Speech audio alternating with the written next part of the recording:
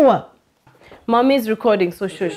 Yes? You have to put volume on 0, banana, because I'm recording. 0. Yes. Shh. Xewani, welcome back to my yay. Xewani.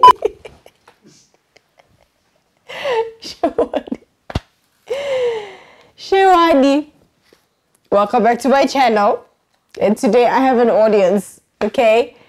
That's the realities of the lockdown, all right? My kids are home, my husband is home, everybody's home. Everybody and their puppy, literally, is home. So let's just work with it, okay? So it might be a little bit noisy.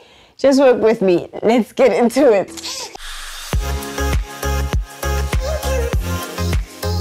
Welcome back to my channel, and today I will answer a question everybody's been asking me. Petunia, why aren't you teaching children anymore? That is online. Why aren't you teaching children online anymore? What I want now?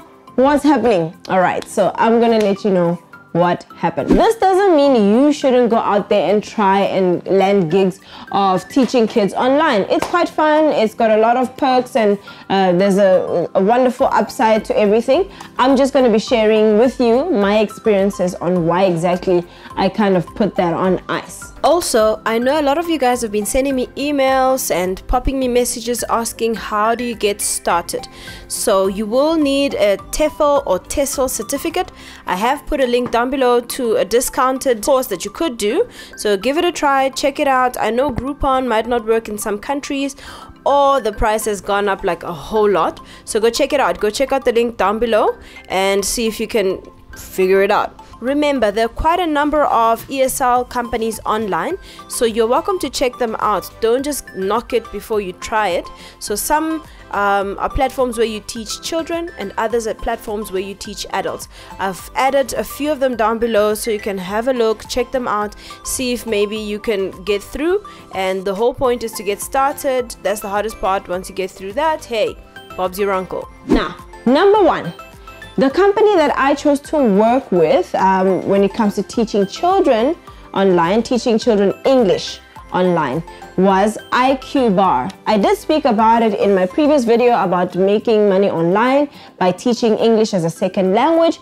Please check out the link down below. Now, this particular company gave me two options when I first signed up. Obviously, I went through the whole interview process, nanani, until they decided, yes, I was a good fit and I could work with them.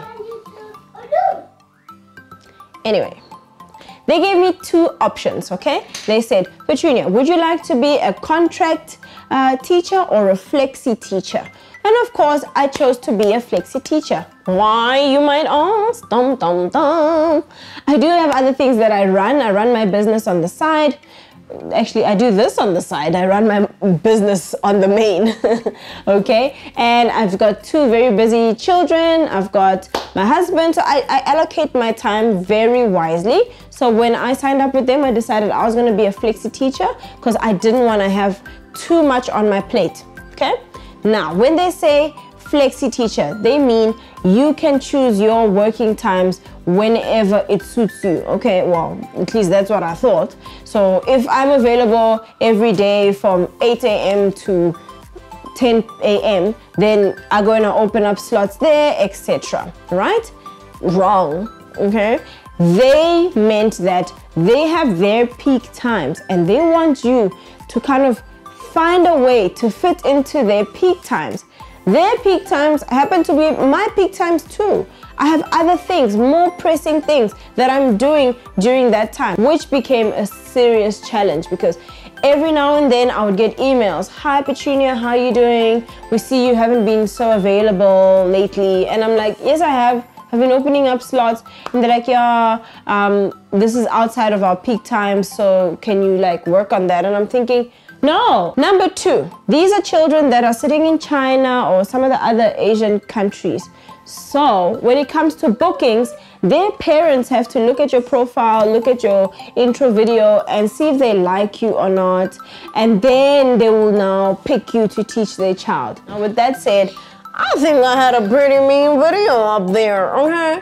But bookings was so scarce. Literally waited and waited and waited for just anybody to book me, okay? Then they book you and it's it's great, but I mean the times you wait in between. And I mean if you've opened up slots, you're gonna sit there and wait, and they can book you even up to just like a couple of hours before the actual time. So oftentimes I would get like an emergency booking. And I mean, if I checked this morning and nobody booked me and I had opened up a slot for maybe midday, and by 10 a.m. nobody said anything, I move on and I do other things. By the time at 11 you say to me, oh, somebody's on their way, I'm already doing something somewhere else. So that was not working. A third reason why I stopped teaching kids online, as you can imagine, when you're teaching kids, you have to be a whole lot more animated, especially since this is on camera. It's not when it's one-on-one interactions. That's very, very different. So if you're going to work with children that are sitting on the other side of that webcam, you have to make sure you're like, hi, la, la, la, la, la. A lot of this. Hey! Can you imagine doing that all day, every day? It sounds like fun, but some days you really feel like you are spent and you don't want to see another puppet ever again in your life, okay? So it is so much effort, okay? It's a lot of fun for me, and I don't mind doing it when it comes to one-on-one, face-to-face, but online it's a whole other game, okay? You literally have to amp it up 1,000,000 times, and I was just like, I've had enough. I was just up to here, okay? I was fine. So I was really like, thank you. Can I just talk to people who can, you know? Another reason why I stopped teaching children online is the fact that obviously when you're teaching a child, an adult had to make the booking. Oftentimes those adults sit in on those lessons, which is fine. The only challenge is that the adults don't just leave it there. They pitch in. They will sit there and you're like, hello, Johnny. How are you? Say hello.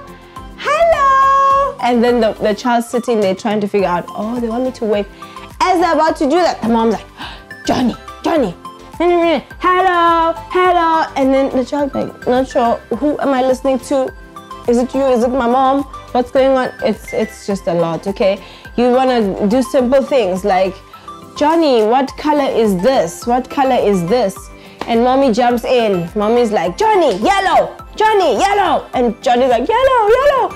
And it's like, is it some kind of hostage situation? So I didn't like that. I felt like I'm not able to keep track of my children's progress when it comes to how well they're doing because the parents chip in so much. You want to give them room, you want them to learn, you want to see like, okay, last week Johnny didn't know this was yellow, now Johnny knows this is yellow and Johnny can spot yellow from things in the room and hey. But now because Johnny's mom is there shoving everything in Johnny's face, Johnny can't really do as well as Johnny could, okay? So that was another thing that just used to upset me, and you want to shout at the mom like, Mom, stop! But you can't. Because mom's paying. After you finish teaching a lesson, you have to go on the site and you have to assess the child's progress. So you have to say, Johnny did X, Y, Z today, and this is how Johnny fared. Johnny is improving in this and needs more help in that.